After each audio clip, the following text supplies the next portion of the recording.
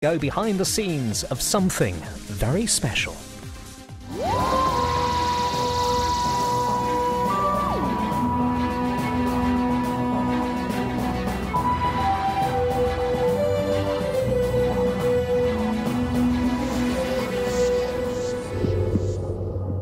Join us in the countdown to the unveiling of the new Doctor.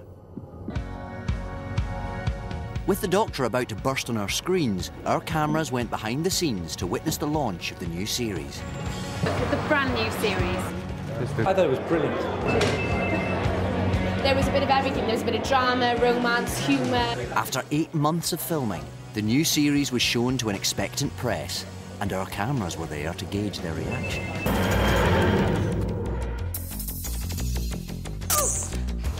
It's been my life for 8 months. I've done nothing else. The man in the TARDIS hot seat is Christopher Eccleston, who has brought the Doctor back to life after 9 years of time travel away from our screens. And with a new Doctor comes a new assistant.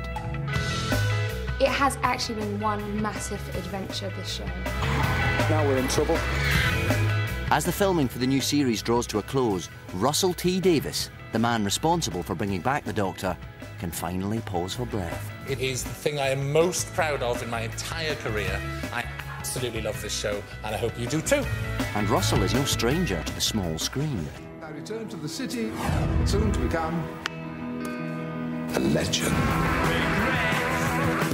I've heard of you, but then again, Oh yes. It's not like I had a choice. I was born like this. If you're the Almighty, then it's all your idea. Hands up anyone who thinks you've got it right.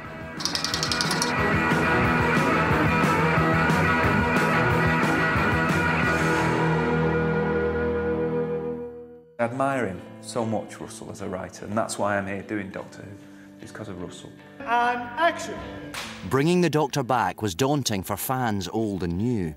When I got the part of Rose, as great as it is to be part of the Doctor Who history, it's also quite scary. I don't think either of us will ever have a show like this again, because there is just something about the words Doctor Who that bring people alive.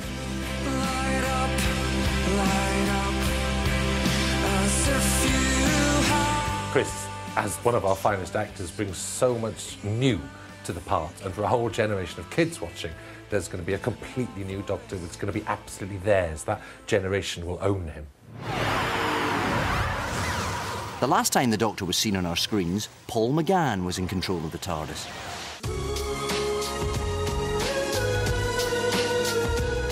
I quite like him. He's a bit like a puppy. Sort of runs around, yapping and sniffing at anything with a bottom. In the 1990s, as men behaved badly on our televisions, Paul McGann behaved impeccably as the 8th Doctor. I shall prove to you the Eye of Harmony is open. Look at this. Yes. You see already the molecular structure of the planet is changing.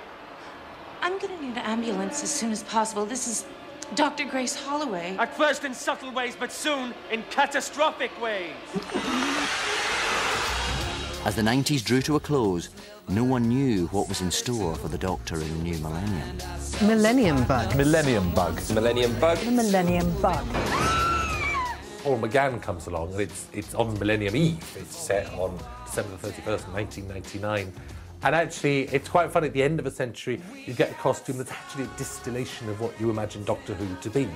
It's foppish and Edwardian and old-fashioned, and it's a beautiful, beautiful costume. And it's like the Doctor summing up himself at the end of the century there. It's in a cubbyhole above the P. God, why a police box? Its cloaking device got stuck on a previous misadventure. I get like this.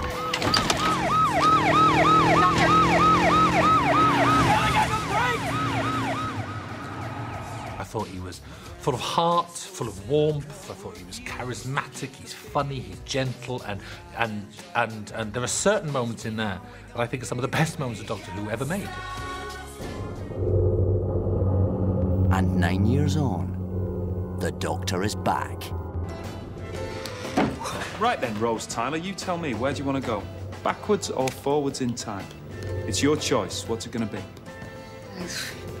Forwards. If Doctor Who's going to work, then let's go for it. Hold on.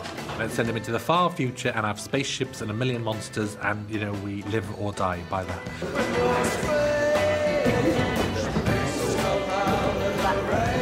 It's not long before Rose gets her first taste of alien life.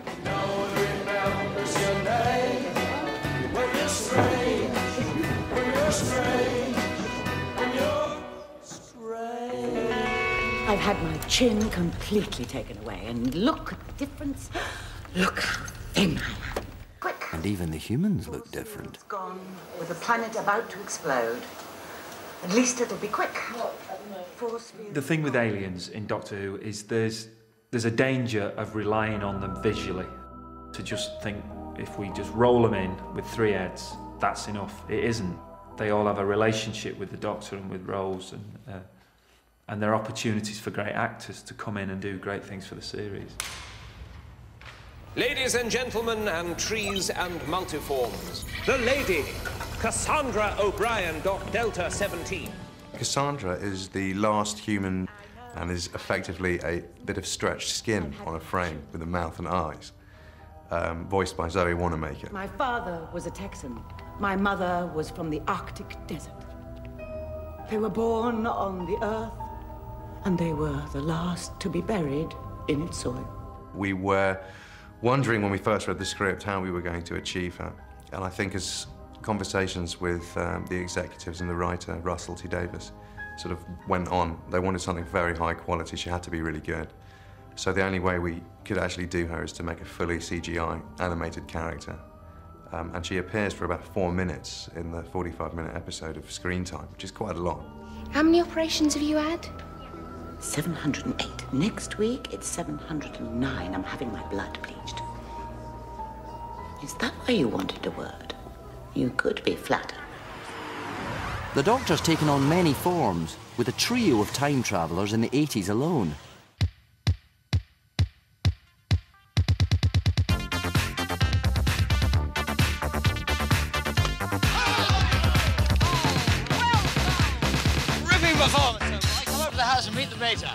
As records became CDs and notes became coins, the change from Baker to Davison held no barriers for Peter.